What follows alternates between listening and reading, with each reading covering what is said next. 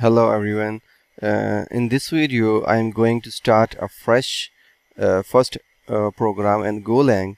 So I have created a Golang IDE, and I am creating a new project there. Just clicking on the new project, and I will give the path. So it's in my this hierarchy, and I will create a new folder there. Just provide a Golang REST API and create a folder, and I will select that and press OK, and then click on the create.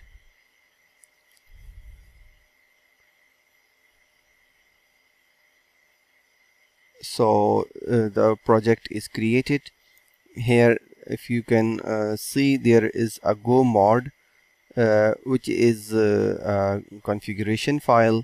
In the first line it's a module, which is the name of the project, and the second is a Go version. So if in future we need install any dependency, it will be comes over there. So first of all I will create a new Go file. I will call it main.go,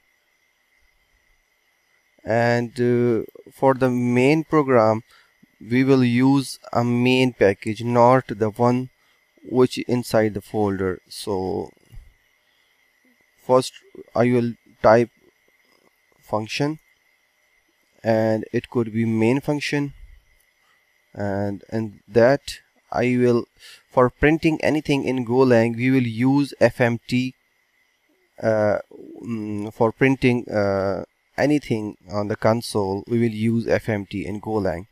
So here when I have typed fmt.println, it will automatically import the fmt package. So we will use its functions println. So it's a Golang IDE which gives us a feature for auto importing.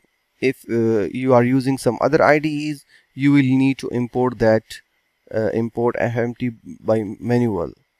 So here I will just typing welcome to Golang REST API with Fiber Framework course. So I will save it, and on the next how we will run that. So in my terminal I will click on that. In your case, if you are using command line or any other terminal, just go to the directory, root directory of your project. Like I am in the Golang REST API, so just type over there go run main.go and press enter.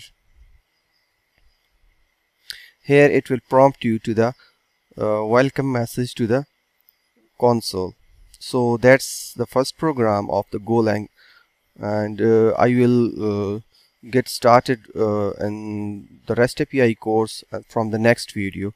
So thank you so much for watching. Don't forget to like and subscribe our channel.